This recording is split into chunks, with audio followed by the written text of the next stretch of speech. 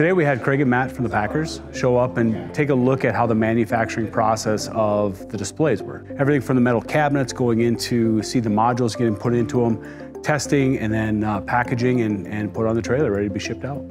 Really impressed with how the whole manufacturing process is here. You can walk in, see the product, see it going down the line from start to end. The last time we were here, we're seeing other people's project. This is actually our project at the tail end, getting tested, getting assembled, and then really getting packaged up to head to Green Bay.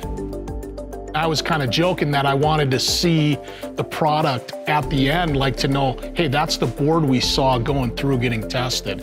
And so Tony and the guys said, hey, do you want to sign one? And it was really special to be able to kind of put our mark on it that we did. That was the board we saw going through, but also, you know, for as long as those boards are up, you know, a piece of this experience is going to be with us throughout it.